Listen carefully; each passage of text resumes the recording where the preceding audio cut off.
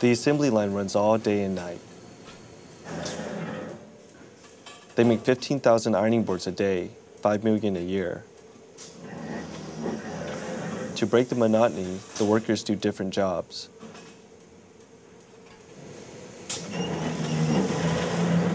Today, my mother is running the press that bends the ironing board legs.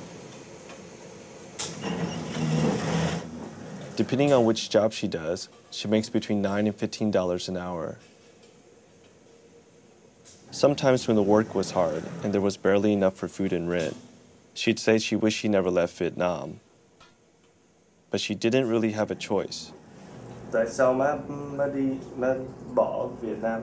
Vì má phải đi, nó đánh nhau, người ta chạy vào trong Sài Gòn thì nó cần đi đâu thì má phải theo, không có thì nó bắn rồi nó giết người ta luôn, nó giết rồi mình phải đi lấy tàu đi để mà đi đem con đi chạy.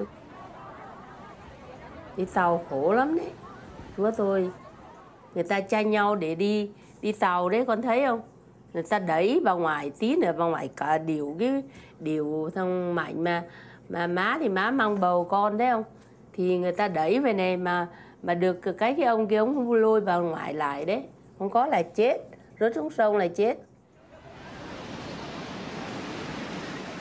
Cực lắm chứ con, đi tàu đấy, đi tàu khổ lắm đấy, chúa tôi, nước mặn đấy, đầy mặt đầy mũi, đâu có đồ ăn đâu.